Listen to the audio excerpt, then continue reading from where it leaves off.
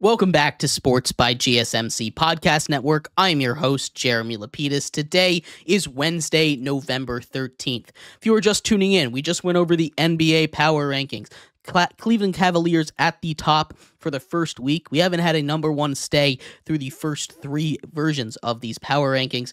Excited to see if they can stay up there for next week. In this segment, we turn our attention to college football. The college football playoff race came out last night. The rankings, the second one by the College Football Playoff Committee. We'll break it down, go through all 25 teams if I think they deserve to be there and my big takeaways from it. But before we do, remember, if you would like to be an even bigger part of the show than you already are, all you need to do is go to gsmcpodcast.net. Or if you are on YouTube, you can use that super chat feature. If you do either of those two things, a message should pop up on the bottom of the screen for you, me, and everybody else around the world to see.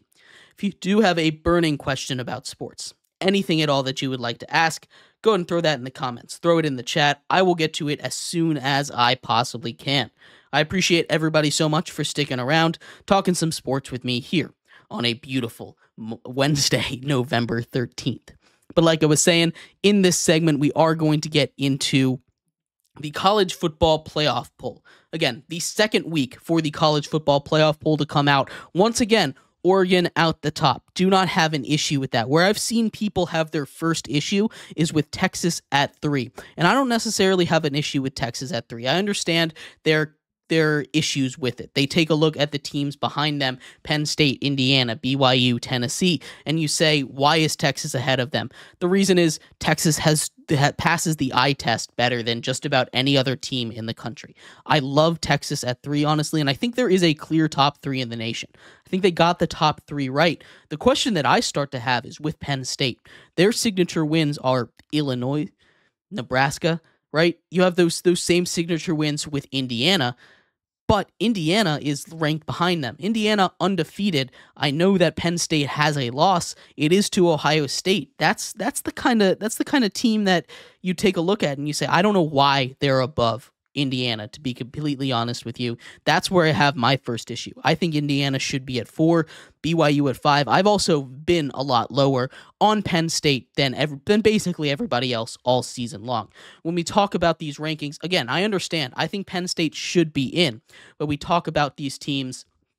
I think Penn State should be a little bit lower. The way that Tennessee is playing, I don't know, maybe they should be above them, maybe not. I think that's about where I draw the line. I'd put Penn State at 6-ish, maybe 7. The other question that people had is with Notre Dame. Obviously, Notre Dame has that brutal loss. They have that brutal loss to Northern Illinois. Not a good look, but ever since then, they've been playing some of the best football in the entire nation. They've got quality wins against Louisville, quality wins against a Navy team that at the time was undefeated. I like Notre Dame at 8. Miami behind them? Sure, I guess. Miami takes a loss to a Georgia Tech team, but but Miami and Georgia both ranked in the top 5 last week. Both take a loss. Georgia now fall into 12th, which has pushed them out of the college football playoffs. And that's another thing that I see people have issues with. Obviously, you see in the top 5, 4 teams from the Big Ten. And we always knew there was going to be 2 conferences that were better. But everyone thought, I thought too, that the SEC was going to be the better of the 2 conferences. Clearly, it's looked like it's been the Big Ten right now. Now, the SEC has kind of cannibalized each other, which has made this chaos situation possible, where we see Georgia on the outside looking in. Not necessarily a bad thing here, but I'm starting to see some SEC truthers out here where they're saying, oh, a 10-2 SEC team is better than an 11-1 This is better than an 11-1 Big Ten team, which I think is a lie, if I'm being completely honest with you. I think both of those conferences have very, very good football at the top, have not so great football at the bottom. And I think if you're going just based on brand value of the SEC, I don't like it. And I think the college playoff committee did a very, very good job of not taking into account these brands. Now, obviously, it's going to be a part of the rankings. You're in college football. These are guys that are college football experts. They know. And they can't possibly watch every minute of every single game, even though they're supposed to be able to do that. This is a team that you take a look at, or this is a ranking that overall, the 12 that are in there, I don't really have any issue with. Obviously, the first two out. You have Georgia, the first one out because Boise State gets that fifth conference, that group of 5 spot, and then SMU, which the only way SMU is getting in, unless some more chaos happens and SMU finds a way to win out. Even then, I don't think SMU gets in without a win in the ACC tournament. So I don't mind SMU being the first one out. The question does come when you look at some of these teams at the bottom. I will forever say, or at least for the rest of the season, say I don't think Mizzou belongs to be. I don't think Mizzou deserves to be ranked. Mizzou is a team that they have not looked impressive at all. Sure, they're 10-2. Sure, but you have a couple of other teams that are, have just the same record that I think would beat Mizzou. I think Mizzou loses to the two teams behind them. I think they lose to Army. I think they lose to Tulane. I also think that they lose to at least one of the teams that fell out of the top 25 or the college football ranks in Iowa State. Maybe Pittsburgh. I don't think they lose to Pittsburgh, but still, this is a Mizzou team that hasn't really played anybody tight, and I'm a little concerned about that. Louisville at 19, I think, is a little high. I've been very high on this Louisville team. I still think that is a little bit high for them.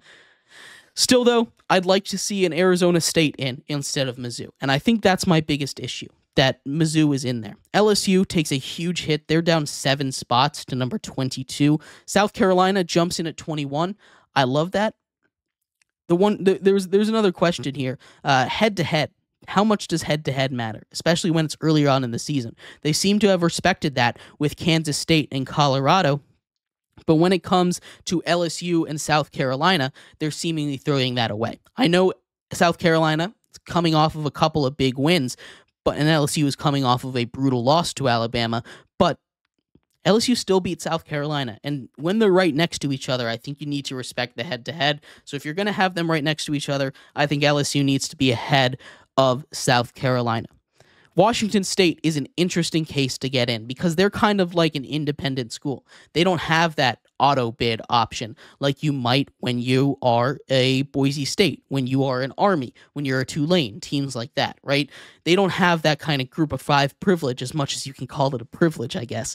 But they're kind of trying to put their resume up against everybody else.